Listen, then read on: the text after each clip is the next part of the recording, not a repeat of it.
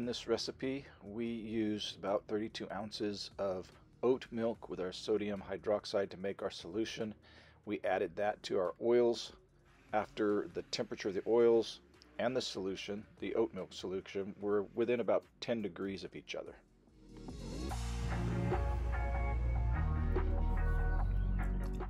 We then added our crushed oats, our coffee grounds, and our honey to the recipe and made sure that they were mixed in well.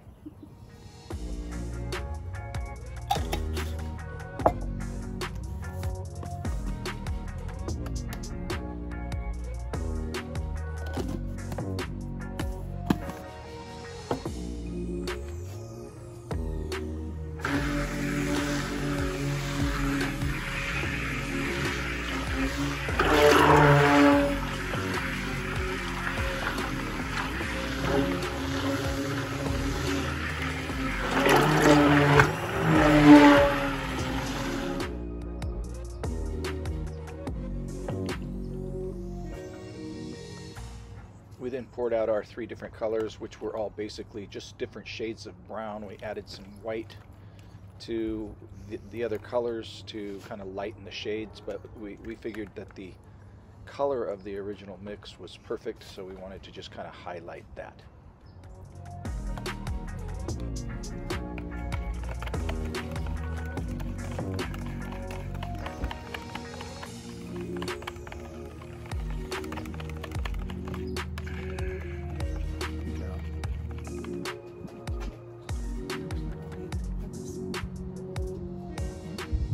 Once the colors were about where we wanted them, what we did was we began pouring a layered type soap where we could get the 3 colors layered on top of each other with a little bit of swirl in them, but most of that is the layering. As you can see, Monica's pouring through the spatula, which helped the color to stay on top of the last color we poured.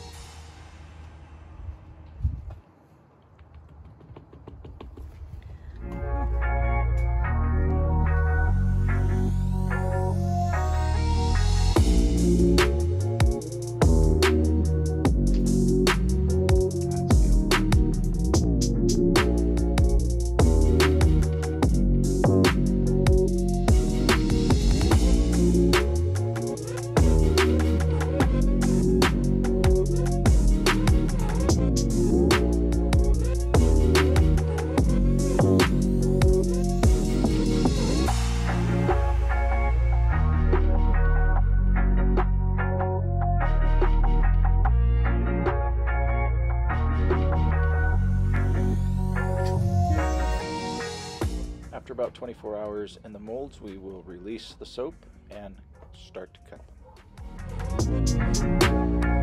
them.